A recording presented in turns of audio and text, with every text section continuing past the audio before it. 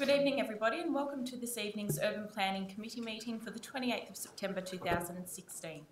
In recognising the cultural diversity of our great city, I pay my respects to the local Indigenous people of Moreland by acknowledging that we meet on the traditional lands of the Wurundjeri people.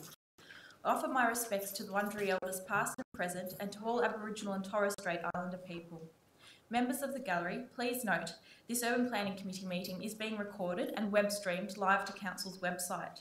The recording will be available as video on demand and attendees are advised they may be recorded during this meeting. We'll turn to councillors and officers in attendance this evening. Councillors in attendance this evening are Councillor Megan Hopper, Councillor John Kavanagh. Good evening. Myself, Councillor Helen Davidson, Councillor Lambros Tapanos, Councillor Lenka Thompson. And officers in attendance this evening tonight are Group Manager of City Development, Philip Priest, Planning Coordinator, Darren Camilleri, Planning Coordinator, Mark Hughes, Planning Coordinator, Robert Shatford, Governance Officer, Saskia Hunter, Principal Urban Planner, Kate McLaren, and Urban Planner, Kimberly Martin.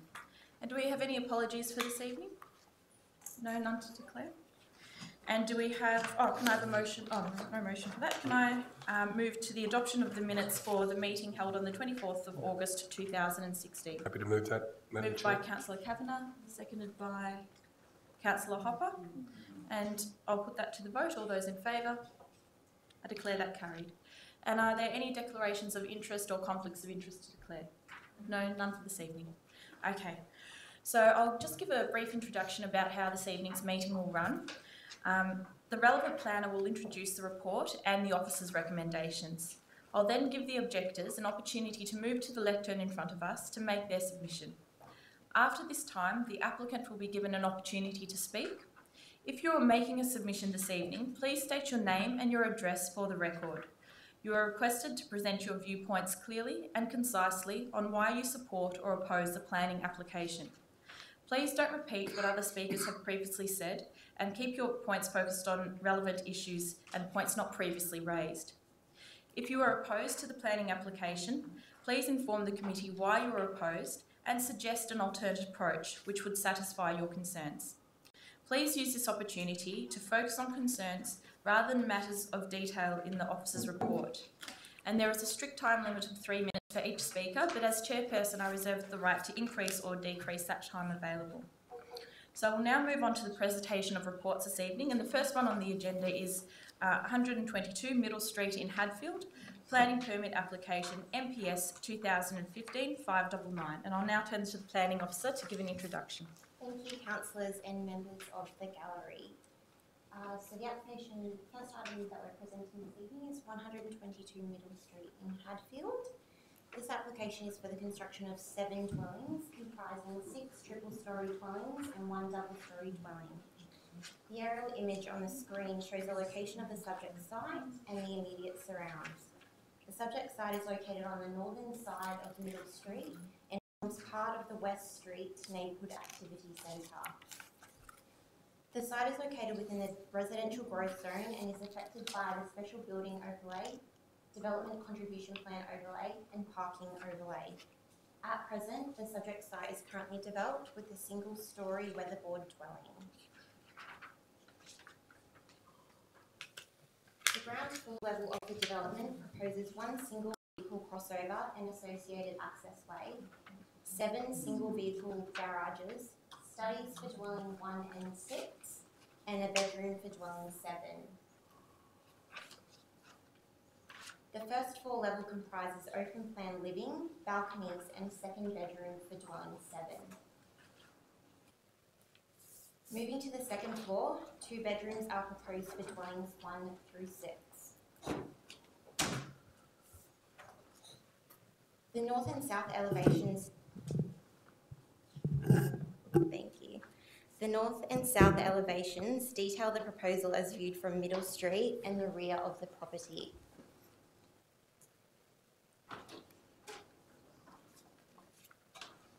The side elevations, shown as east and west, show the proposal as viewed from the neighbouring dwellings.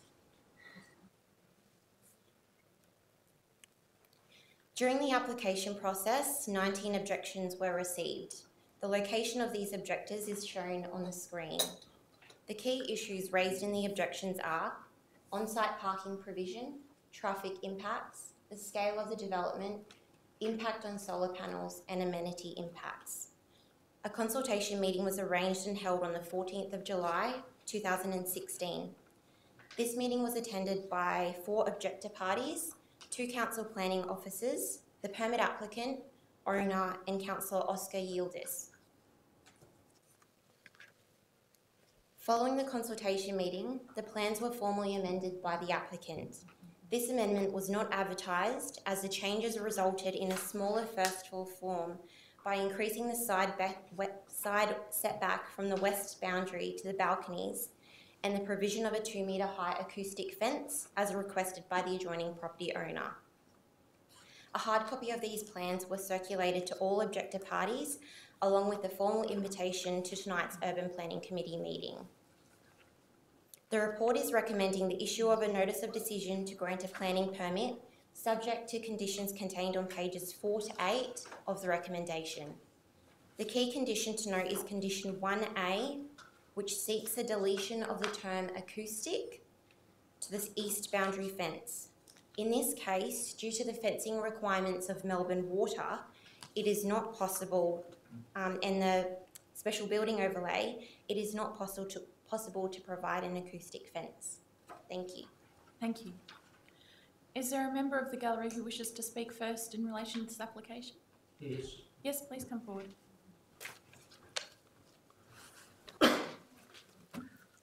My name's James Matthews, and I live next door to this proposal, 124 Middle Street, Hadfield. I totally oppose this proposal. The number of units proposed, 7, is far too many for this size block. The height, 3 stories, too high, causing absolute no sunshine over our block, which will kill off lawns and gardens.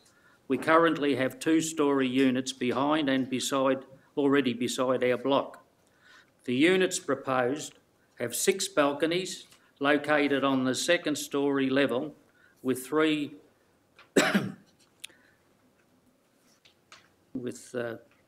mounts on the fence side. The size of these balconies being 8.6 square metres, which is very large. These balconies will create a health and safety hazard, causing by cooking, smoking and passive smoke being sucked into my home through our evaporative air conditioning system, which is located directly opposite these balconies. That's the first 3 units. The noise generated from the balconies and units all the way down the block from resident living will make our conditions terrible. Privacy, we will have none. These units will create a huge extra strain on current infrastructure, reparking and traffic problems. The proposal front view does not look and fit into the current Middle Street Hadfield building skyline. The size of the units being so small and the number 7 of will create ghettos. Please remember, Hadfield is not an inner suburb with many high-rise units and all their problems. Comments. Balconies should be built inside the main building envelope, in this case facing north and south. This keeps all problems within the proposed development and, of course, less units. The wife and I have lived here for 53 years, raised 3 children and, above all, enjoyed the Australian way of life with normal backyard space and privacy. Do not let money-hungry developers destroy our culture and living standards. This development will have far too many negative impacts on our area. Council is currently achieving its objective in this high-density area with 2-storey 4 townhouses on the blocks of 50, 150 in Hadfield. Keep the 3 and 4-storey units above shops in West Street, as in opposite the school, about 300 or 400 yards in West Breen. And that's where they should be located, and that's what the state government requests. not starting from the tail end of this high density area. I am not against changes for the better. The current applicant had a proposal before this one for 2-storey 4 townhouses, which I didn't object, neither did the other neighbour on the other side. Common sense must prevail. Let's move in the right direction by setting standards that protect all property owners and still allows development. I ask the question, would you like to live next to this proposed development? And think about that, because that's what we are confronted with. Thank you. Thank you. Is there another member of the gallery who wishes to speak in relation to this application? Another objector? Yes. Yes, please come forward.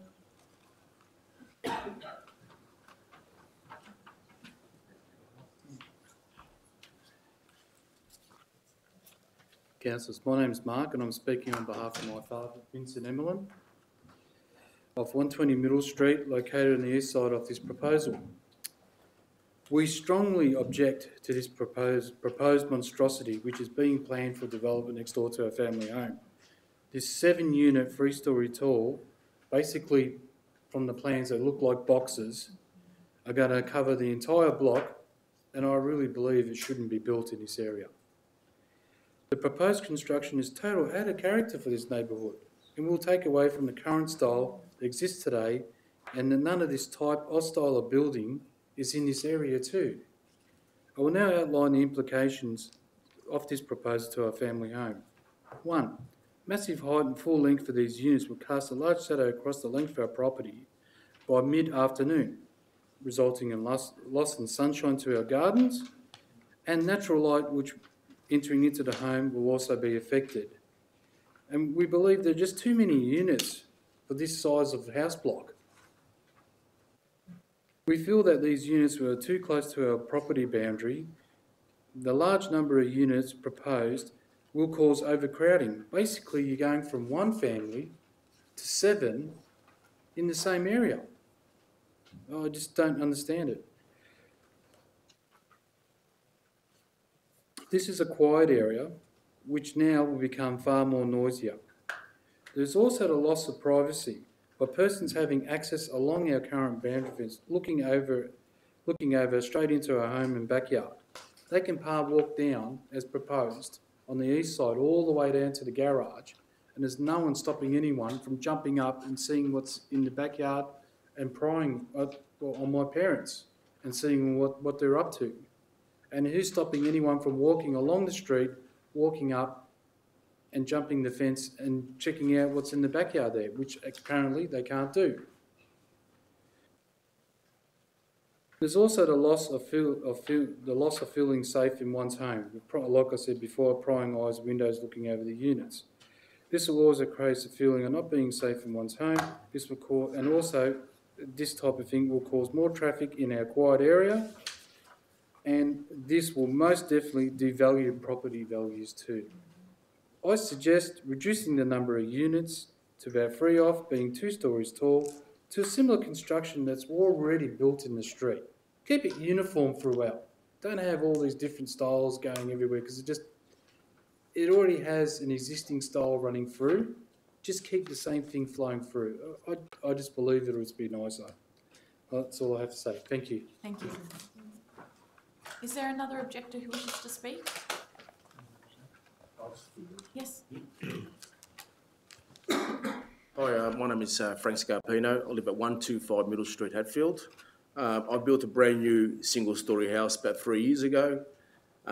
Lovely area, coming from Strathmore, finding a beautiful house for my family. I noticed across the road I started building some head townhouses, and across the road the other side townhouses. I don't mind the development, but I think 4 is plenty. I've been watching the last year and a half people reversing from their units across the road from my house, and it takes about 4 attempts to actually get cars into their driveway garage entry. So by looking at 7, I'm looking at, it'll be just funny to watch them reverse their cars into driveway. It'll take so long. So what happens after that? They end up parking in the street. As I said, I came into the area because I thought it would be a great area for the future of my kids and family.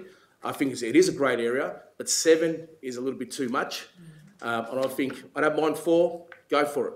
But the thing is that if all around me is going to be start getting townhouses, well, I'm going to sell my beautiful 35 square home that I pay a lot of money for from an owner-builder point of view, and paying big rates for one development, but I've got a double car garage and 2 parking for my future of my family of 2 kids. So 4 of us can park our cars in my own driveway.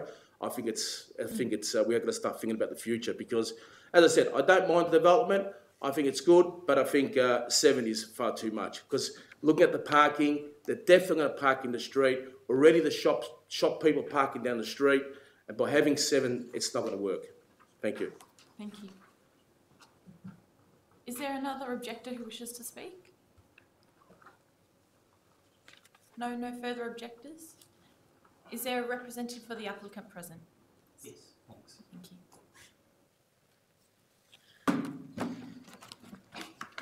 Thanks for the opportunity to address you tonight. I think the issues that particularly the 2 immediate neighbouring owners have raised for you are very real issues that come from the policies that you as a council have set in place in this particular location. You've got it on the board behind you. As part of your overall response to planning for the future housing of your whole community, you've identified very small, limited areas to experience genuine change. A lot of your community has neighbourhood residential zone, deliberately trying to limit change. A lot of the areas on the map behind you are general residential zone that will experience a noticeable amount of change, but often at that 2-storey level, perhaps a combination of 1 and 2 storeys. You've identified on that map behind you, just on the east of the shops here, only 19 house lots that are designated for real and significant change, the residential growth zone, as part of your overall housing response. As the council officers have said in their assessment, in this particular small pocket, you're expecting change to be in the order of 3 to 4 storeys as a small part of your overall housing response for the future housing of your whole community. So where our immediate neighbours say this will come as quite a change for them, this will be experienced across their boundary as something completely different, I don't stand here and say that's not true. It is true. It will be a change. It will be noticeably different. It's intended to be, because that's the policies you set in place for just this small pocket of Hadfield. 2 streets over, you are not going to see this happen. Our 2 neighbours have the same policies in place. At some point in time, whether it's them or someone they sell to, will be expecting to do something similar to this, because that is what your policies ask for. So it's not a situation of saying this proposal is trying to push beyond what you've asked for. This applicant is not trying to get something beyond what your policies have requested. In fact, your officer has said it's actually relatively constrained within the scope of what your policies say. They are contemplating potentially apartments, potentially 4 storeys in this area. So I appreciate that 7 as a replacement of 1 dwelling is a real shift, but it's actually a shift that's midway in the range that you've set in your policies. So going back to the analysis and going back to the way the applicant has managed this process, you saw that there was a community consultation. You saw that there was some specific changes made seeking to directly respond to the concerns raised. The top floor is being pulled further off the boundary where the balconies are alongside an existing home. They're now comfortably beyond the design standards in Res Code. The issue of the acoustic fence, we made the offer. We were happy to do that to try and accommodate that sense of interface. It's Melbourne Water who have demanded, and it's unfortunately not an optional thing, they have demanded that we have a fence that allows for water flow because of the building overlay. So it's not an applicant who's tried to ram through something and not listen. We've endeavoured to respond to what was asked of us. We've endeavoured to respond to what you have asked of the planning system for this site. So if I commend to you the officer report in a difficult situation where people will experience real change, it's a moderate, well-considered application that your officers have assessed thoroughly. that we've then worked further and made further changes to bring it up to you with a real sense that this is comfortably within what you've asked for an applicant on this site to bring as part of your future housing. So thank you. Thank you. Are there any questions from councillors for the applicant or the officer? You can ask me. Excuse me, through the chair. No, sorry, no more questions from the gallery. Councillors are asking questions now. So Councillor Kavanagh is on his feet. He'll ask a I question think to the that's applicant. fair. When I just wanted to ask a question about this open style fencing. When I rang the council, they didn't even know what it means. Sorry, let's hear Councillor Kavanagh first, and then we may return to your point later. I just want to check, one of the residents mentioned that there is a live permit on this site for 4 double-storey units. Is that correct? I'm not personally aware whether it's still live. I understand there was a previous application. Perhaps the council officers can answer I that. noticed it's not mentioned in the report, whereas normally is. If there is there a live permit? There is an approval for 4 dwellings on Right, this site. and that's currently It's a valid permit. fine. Thank you. Thank you, Councillor Kavanagh. Can I ask why that wasn't mentioned in the report?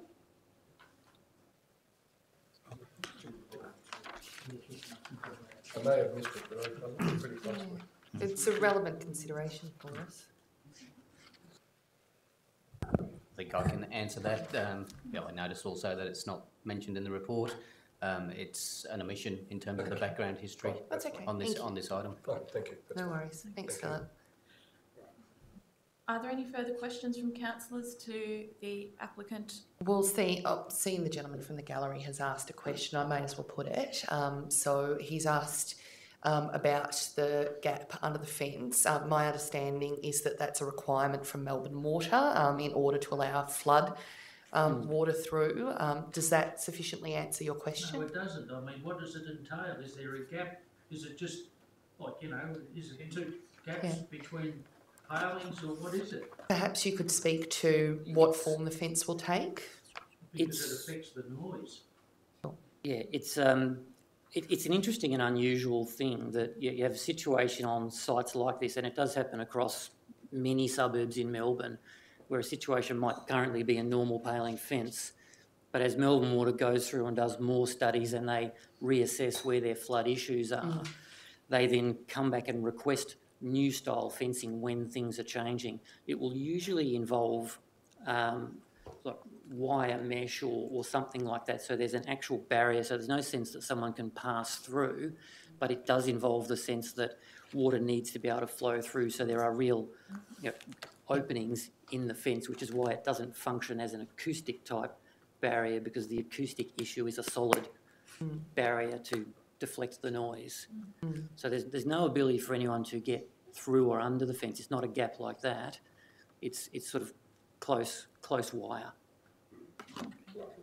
Yes, a wire lattice, yes. Can I ask, do you know how many metres the section that is that possible to ascertain at this point, or will that just be part of the later design? In terms of the height, I'm not sure if the council has the flood height element there.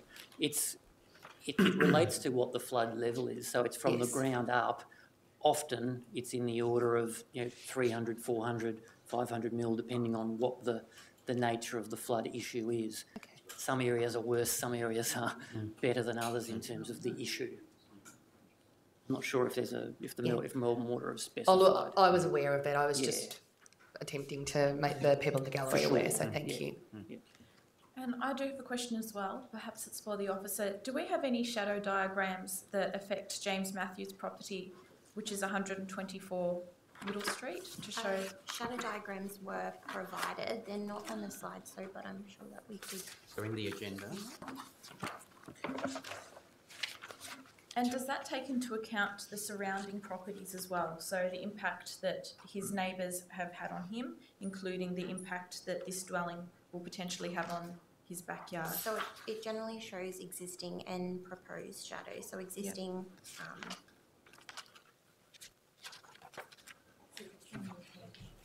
Page 26. Oh, yeah. I live here, I know where the shadows are.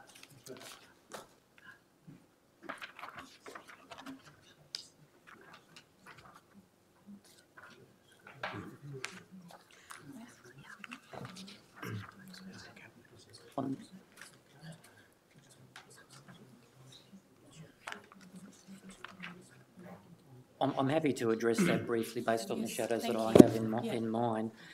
Just if I collect my memory, Mr. Matheson was number 124. That's correct. Yes. So the shadow diagrams we have are showing that there's shadowing over the property in the 9 a.m, given that that's the direction of the morning sun. But even at that point, in terms of a res code analysis, it's still within the tolerance that res code allows, because the large section of the rear yard not affected by shadow. By 10 a.m, it's reducing back so that there's only a small section beyond the fence line, and by 11 a.m, there is no shadow impact from this proposal onto Mr. Matheson's property at all. Okay. So, as the officers assessed, even on the worst case scenario of the 9 a.m, this would be treated as a compliant design response based on res code. And part of that is delivered by the fact that the top floor and the mid floor was moved back as part of our amendment we made following the discussion meeting we had. Okay. So Thank there was you for actually a your explanation. reduction of shadow at that point. Okay. Is there any further discussion from councillors, or a motion that a councillor wishes to make? I'm happy to move an alternative motion, please. Councillor Okay, Cabinet? to the one that's printed before us. I move that the Urban Planning Committee resolve that a refusal to grant a planning permit for MPS 215-599 be issued for the construction of 7 dwellings comprising a 6 triple-storey, 1 double-storey dwelling at 122 Middle Street, Hadfield, subject to the following grounds of refusal.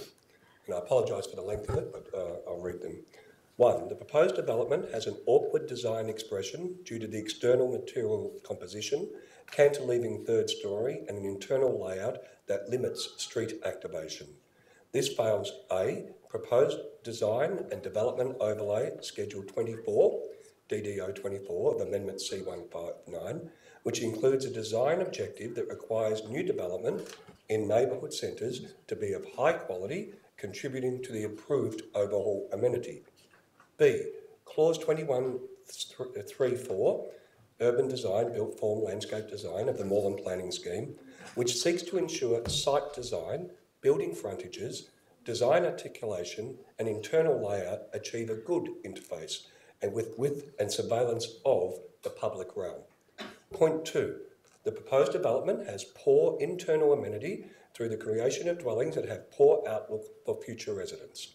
This fails proposed design development overlay, Schedule 24, DDO 24 of Amendment 159, which requires a 4.5 metres side boundary setback for primary outlooks, in other words, living and boundary outlook, 2 metre side boundary setbacks for bedroom outlooks, and 2 metres minimum balcony widths.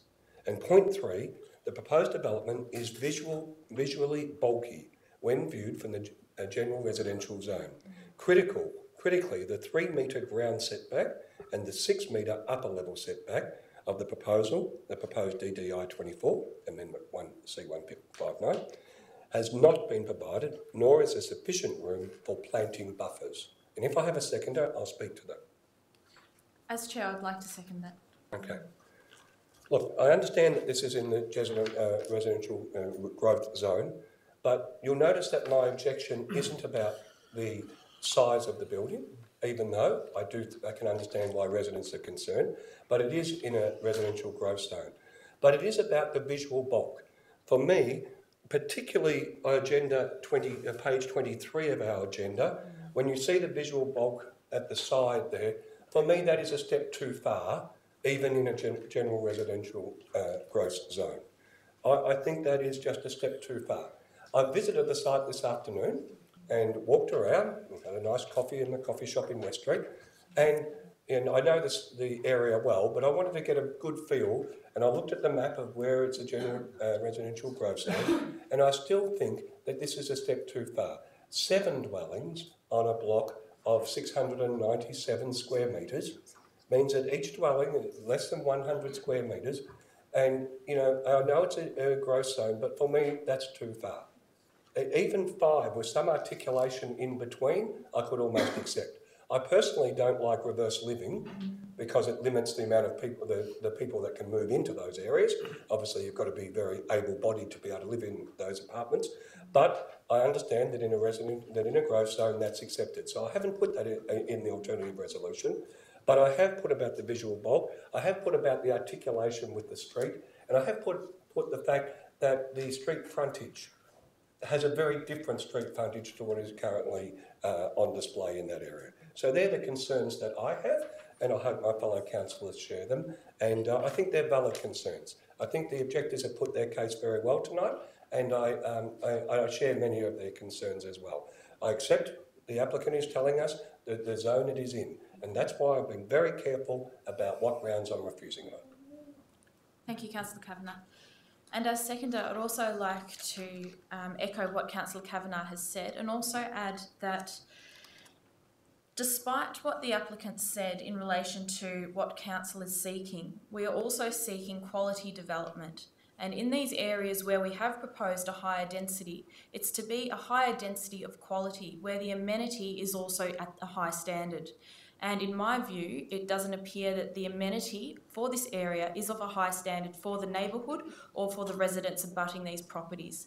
So thank you for attending this evening to the residents from Hadfield. I appreciate you coming, and I hope my fellow councillors will support Councillor Kavanagh and myself in this alternate refusal. So I'll now, are there any further councillors who wish to speak? Councillor Thompson, yes. Yes, I'd like to support the motion put forward by Councillor Kavanagh, and also to thank the residents that have come along, and also bringing new information to the council tonight to consider.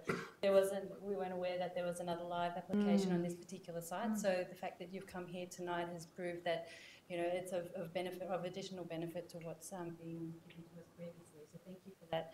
And I also concur with what the previous councillors have been saying, that it is a residential growth zone, and we are looking for increased development and density in that zone, but also it has to be of a high quality. We're really pushing for top quality development in Moreland, and recently we've been having these urban development quality forums to bring about a new conversation about how we can see better development in Moreland. So when we have these applications before us, I think that we can test some of the amendments that that council is looking to implement further on down the track, and see if we can really bring about some good quality development in the area. So I appreciate everything that's happened around this application, but also concur and thank Councillor Kavanagh for bringing this in. Thank you, Councillor Thompson. Are there any further speakers? I'll speak. Councillor Hopper? Thank you. I was intending, upon reading the application and the officer's report, to support this initially on basis of what was in the report. I was under the impression that it did meet the residential growth zone that we are seeking in terms of height and other aspects of the development. As councillors on Urban Planning Committee, we do face double bind in that our role as a councillor is to represent our community and the concerns of constituents, but our role on Urban Planning Committee is to act as the enforcers of our urban planning laws, and sometimes those two things don't align. And originally I thought, well, this is one of those cases where sadly the planning laws line up for this application.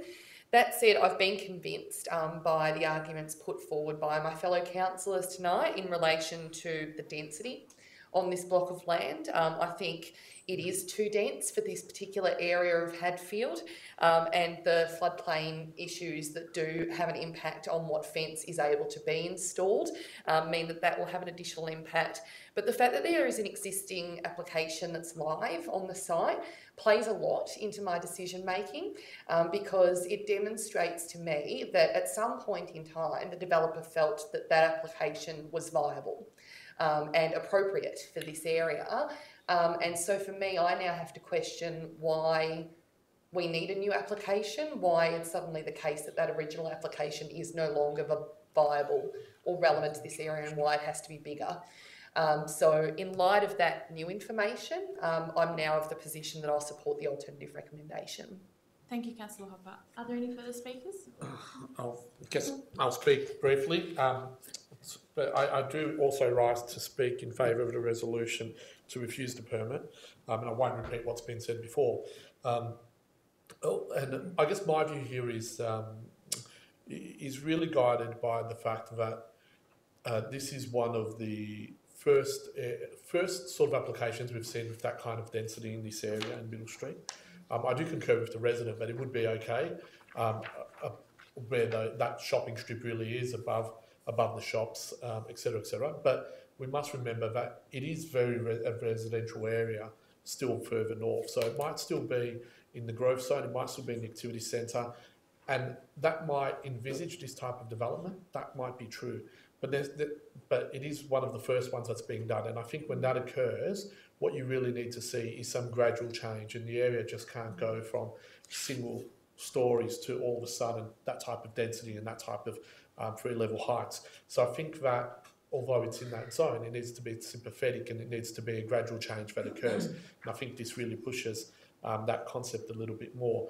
I'm not too fussed with the concept of being an existing permit being live on the site. I think that occurs quite regularly, that permits are issued and then developers, when planning schemes change, get another permit. I think that's fine. But in this particular case, what I really think, and I concur with the comments before by Councillor Kavanagh, that more could have been done to eliminate the visual bulk, to decrease the amount of apartments, and to make sure that it is fitting into the neighbourhood character a little bit more. So I don't think what's being presented is the best possible development that could have occurred on that site, and for that reason I won't be supporting it. Thank you, Councillor Tapnos. I'll put Councillor Kavanagh's alternate motion for a refusal to the vote. All those in favour? I declare that carried. We'll now turn to the Planning Officer to outline the legal process from here. The Urban Planning Committee has decided to issue a refusal to grant a planning permit subject to the alternative motion as detailed by councillors. Following the issue of the refusal, all objector parties and the permit applicant will receive a copy of the decision. The applicant will have 60 days to appeal council's decision at the Victorian Civil and Administrative Tribunal. Thank you. Thank you for attending this evening.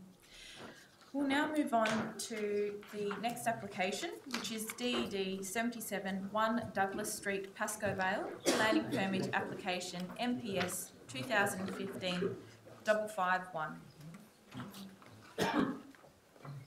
Thank you. Thank you.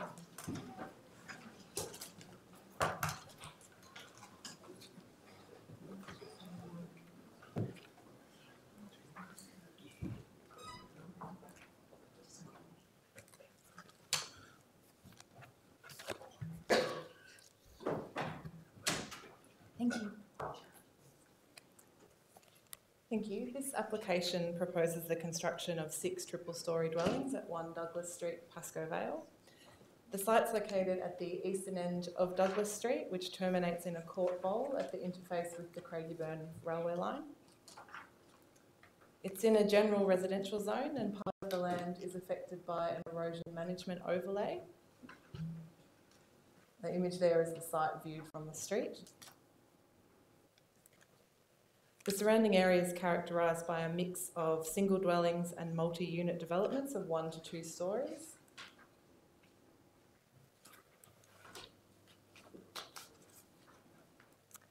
The advertised proposal constituted 7 double-storey attached dwellings with vehicle access provided from an existing crossing to Douglas Street, car parking for each dwelling at ground level, and secluded private open space in the form of east-facing courtyards and balconies. The application was advertised and 14 objections were received. The key concerns raised were overdevelopment, amenity impacts, parking and traffic, and waste management.